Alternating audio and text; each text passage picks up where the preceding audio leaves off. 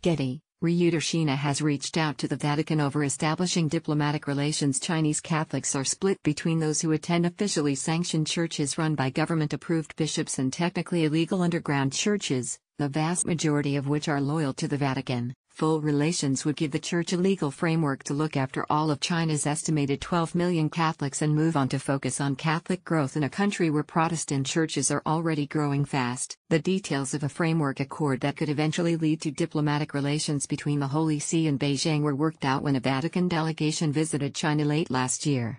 From our government's perspective, we have always maintained an honest desire to improve relations, and the Chinese government has always made real efforts towards this, Chen Zhongrong, former vice head of the State Administration for Religious Affairs, said at a news briefing. Getty. Christians in China are divided over how their faith is organized. From our government's perspective, we have always maintained an honest desire to improve relations. Chen Zhongrong. Today's remarks follow a statement last Thursday from the Vatican that, although dialogue between the two sides continues, the deal was not about to be signed, after reports suggested it might be completed in March. Under the expected formal deal, the Vatican will have a say in negotiations for the appointment of future bishops. Another issue that will have to be resolved is self-ruled Taiwan, which maintains formal diplomatic ties with the Vatican. China, however, considers Taiwan a wayward province with no right to state-to-state relations.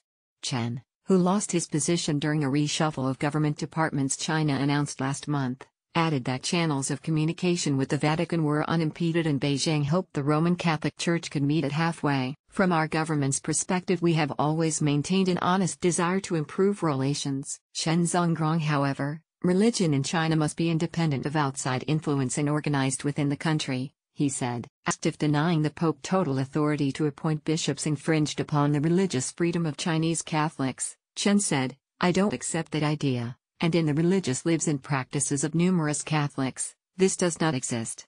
Qiao Hong, a former spokeswoman of the agency, said China was actively pursuing talks with the Vatican. News of the impending deal has split Catholic communities across China, and some faith leaders and believers both in and outside China have been critical of the accord. Cardinal Joseph Sen, 86, the outspoken former Bishop of Hong Kong, said the Vatican would be selling out to China's ruling Communist Party.